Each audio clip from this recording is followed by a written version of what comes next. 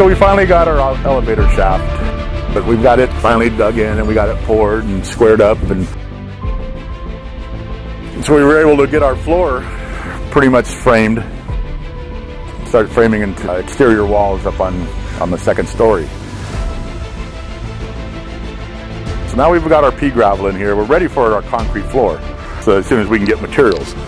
So basically we're just doing as much framing as we can and still leaving it accessible for the concrete guy to be able to finish the floor.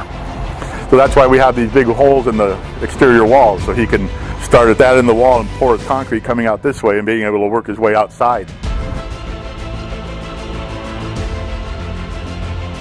Basically this elevator shaft here, like a little concrete bunker, that's what they call a well. That's where all your jack for the elevator, the hydraulic motor, a sump pump, all that goes in this well, and we'll have a little ladder that the service technician could get down in there. Make sure this thing is good and plumb and square.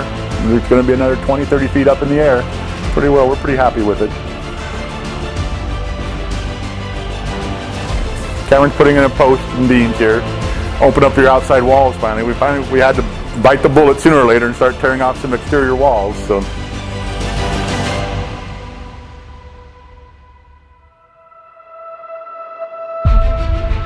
we're running against the little problems with getting inspections and concrete and materials because of the coronavirus. But we're plugging along. We're doing what we can and trying to keep the project moving ahead.